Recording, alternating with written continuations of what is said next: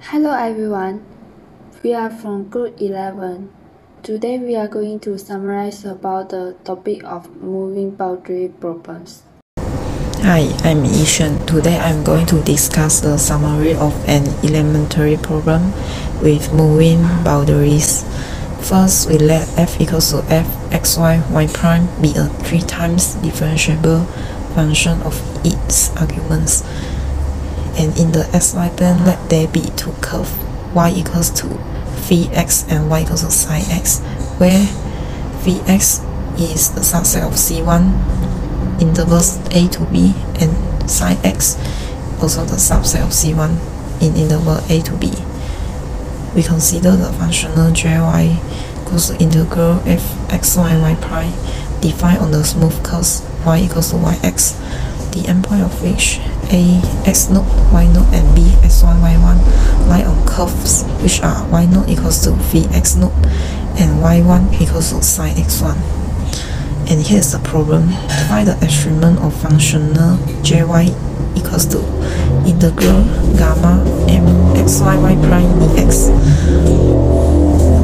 Here's the graph for the y equals to phi x and y equals to psi x.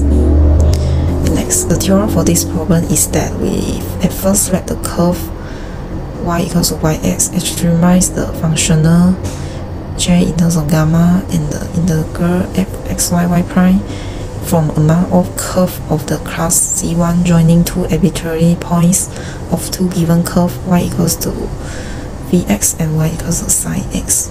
Then the curve gamma is an extrema in the transversality conditions. The formula of these two transversality conditions are fulfilled at the endpoints a x0 y0 and b x1 y1 of the curve gamma. So to solve this elementary problem, firstly it is necessary to solve the appropriate Euler equations, and the solution should be a family of extrema y equals to fx c1 c2. Then solve for the two constants using transversality conditions, and here's these two formula and the boundary conditions. Y0 equals to v x0, y1 equals to psi s1, and that is fx0 c1 c2 equals to v x0 and fx1 c1 c2 equals to v x1. Finally, we can compute the extremum of the functional jy equals to integral f xy y prime dx. And that's all from me. For example, for elementary problem, the question is by using the transversality condition, find the shortest distance between the point q5 minus 1 and the parabola y equal to x squared. So the shortest distance is equal to square root 1 plus y prime squared dx. So by using the Euler equation, we will get y is equal to y c1x plus c2 and also equal to small f. So because the point q is 5 minus 1, so we get the c2 is equal to minus 1 minus 5c1. And by using the transversality condition, y equal to s squared equal to sine, and sine prime is equal to 2s. So by substitute the equation inside f plus sine prime minus y prime fy prime equal to 0, we will get s1 is equal to minus 1 over 2 c1. And the small f is equal to sine. So c1 s1 plus c2 is equal to s1 squared. We put the equation 3 into equation 1. So we get c1 s1 minus 1 minus 5c1 is equal to s1 squared. We put the equation 2 into equation 4. We will get the c1 is equal to minus 1 over 2. And c2 is equal to 3 over 2. And s1 is equal to 1. So we will get the y is equal to minus 1 over 2s plus 3 over 2. And y prime is equal to minus 1 over 2. We substitute the solution we get into the functional j. So we get the shortest distance is equal to 2 square root 5. Assalamualaikum warahmatullahi wabarakatuh. My name is Ifah Faira binti Muhammad. So we are going to continue with the moving boundary problem for functional of the form. So in testing the functional for n extremum, we assume that at least one of the boundary points A x0 y0 z0 or B x1 y1 z1 is in motion along the given curve. The first step is we have to solve the appropriate Euler equation fy minus d per dx fy prime equal to 0, fz minus d per dx fz prime equal to 0. Let the point A x0 y0 z0 be fixed and let B x1 y1 z1 be in motion along a certain curve specified by y equal to phi x, z equal to psi x. The transversality condition is of the form f plus phi prime minus y prime fy prime plus psi prime minus z prime fz prime. X equal to x1 equal to 0. If A x0 y0 z0 is also in motion along some curves, y equal to phi x, z equal to psi x. The transversality condition is of the form f plus phi prime minus y prime fy prime plus psi prime minus z prime fz prime x equal to x0 equal to 0. That is the summary for the moving boundary problem for functional of the form. Thank you. Hi, I'm Lisa Lim. Now I'm going to share about one example of the moving boundary problem for functional of the form. Find the shortest distance from the point A, 1, 2, 3 to the straight line y equal to x plus 1 and z equal to x minus 1. For the solution, we know that the general formula for the shortest distance is equal to jyz equal to integration of square root 1 plus y prime square plus z prime square dx. So by solving this Euler equation for two variables, we can get y equal to ax plus b, where y prime equal to a, and z equal to cx plus d, where z prime equal to c. In this case, we know that phi equal to y, which is 2x plus 1, where phi prime equal to 2, and psi equal to z, which is x minus 1, where psi prime equal to 1. So from the general formula of the shortest distance, we can find all the formula for the fy prime and fz prime. So we substitute all the formula of f, phi prime, y prime, fy prime, and psi prime, z prime, and also fz prime to the translations conditions. Finally, we can found out there's one equation is 1 plus 2a plus c equal to 0. This is our first equation. So by substitute the condition point A into the formula given, we can get 2 equal to a plus b and 3 equal to c plus d. So about the straight line, we can also get two equations, which is ax1 plus b equal to 2x1 plus 1. And cx1 plus d equal to x1 minus 1. So we have 5 equations. So by subjected b and d and substitute it into the equation 4 and 5, we can get two types of equation of x1. Equal them, and we can get a equal to c plus 1. Substitute this equation into equation 1. Finally, we can get x equal to negative 1. By calculation, the final answer a equal to 0, b equal to negative 2, c equal to negative 1, d equal to negative 4, and x1 equal to negative 3 over 2. About our target of the question, we know that the shortest distance equal to jyz equal to integrations square root of 2 dx from 1 to x1. So that's all from me. Thank you. Hello everyone, my name is Tusing. Now let's move to geodesic distance. Now you must be very curious about what is geodesic distance.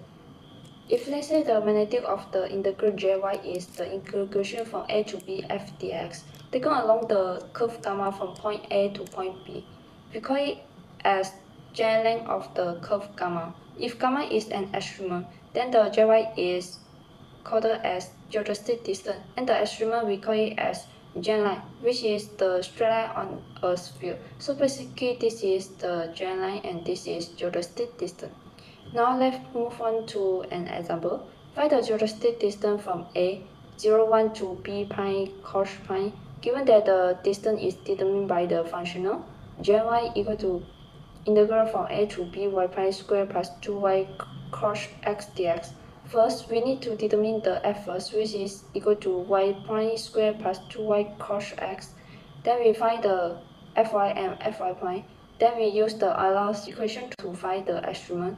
We will get the Euler equation is equal to 2 cos x minus d dx, 2y prime equal to 0. Then we solve the Euler's equation to get the extremum of the functions. After we get yx equal to cos x plus ax plus b, then we apply the boundary conditions y0 equal to 1 and y prime equal to cos prime. Then we will get yx equal to cos x. Then we put yx to jy for y pi square. We differentiate the y and square, then we will get sine square x, and we put the y into the function, then 2y cos x will become 2 cos square x. Then we change the sine square x to 1 over 2 cos 2x minus 1 and cos square x to 1 over 2 cos 2x plus 1. Then we solve it by the integration. After that, we put the value of pi into the equation. We will get the jy will equal to 3 over 4 sine 2 pi plus 1 over 2 pi. That's all for me. Thank you. Hello, my name is Salsabila Aurelia. Now I will continue the presentation with application for moving boundary problem. Moving boundary problem are time-dependent problems, describing the motion of a quantity such as fluid in a domain moving due to etc. The domain's exterior boundary motion or the motion of an immersed structure within the fluid or both.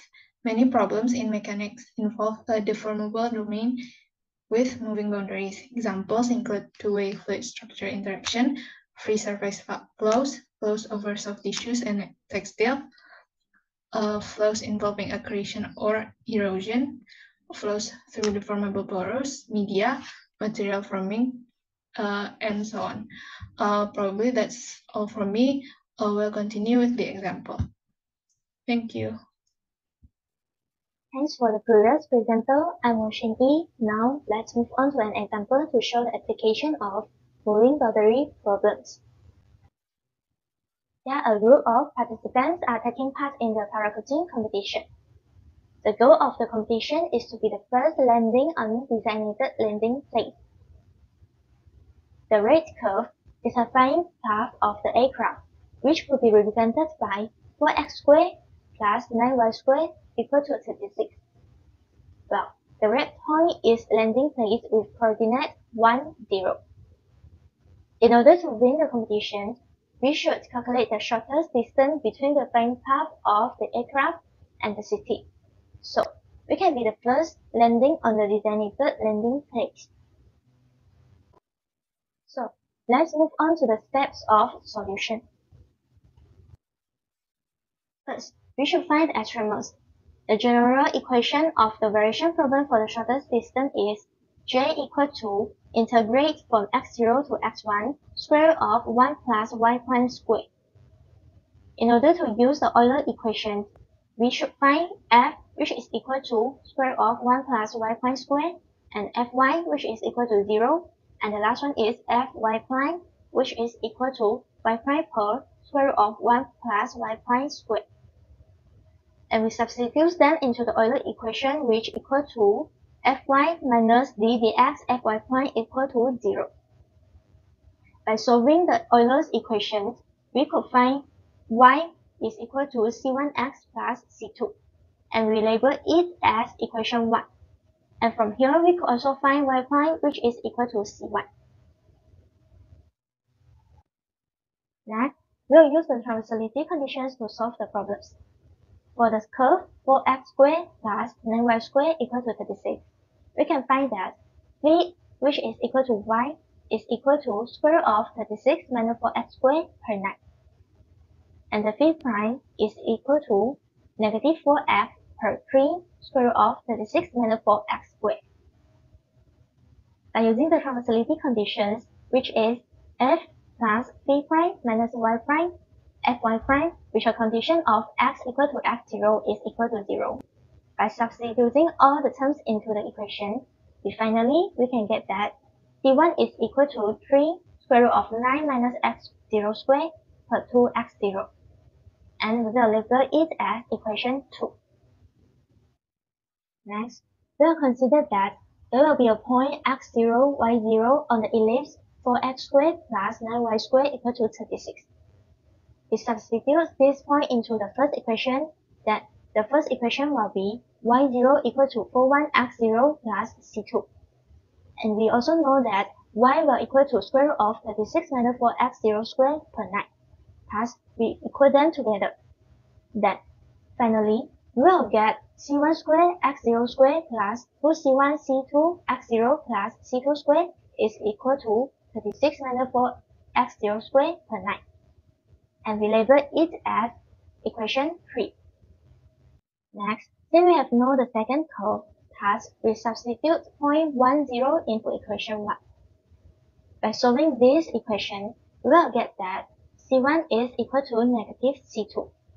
And we label it as equation 4.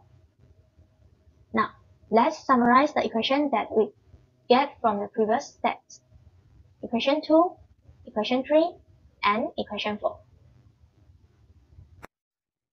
By solving these three equations, we could get the value of c1, c2, and also x0. So, let's substitute equation 4 into equation 3. And by solving these equations, we can get that c1 is equal to 2 square root of 9 minus x0 squared per 3 x0 minus 1.